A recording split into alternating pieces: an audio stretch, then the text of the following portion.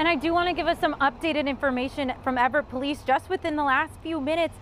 They've been looking into this crash, learning whether or not there was an intoxicated driver that caused the crash. They just let us know that they believe alcohol and reckless driving were a key factor in the accident. And what they're saying is the suspect, a young man who right now is at Harborview Medical Center, will likely be arrested and facing 3 counts of vehicular assault once released from the hospital. Those are felony charges. The scene itself last night was here near Broadway in Everett.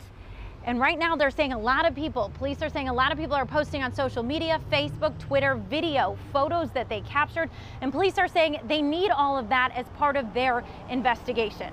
Now let's take a look at the video that we have from last night. This was a 6-car accident. 8 people went to the hospital. We're learning 4 of those people were seriously injured, including a young man who police say may have caused the accident, as I just mentioned. Now, they did say they found open containers of alcohol in the suspect's car, but they're saying tonight they're working to put together a case and they're asking for the public's help. This collision occurred in an area that's pretty populated, busy part of our town, and there's been probably all kinds of video out there that captured it. I noticed that there's citizens that even have posted video about it. So our detective needs to get his head around that.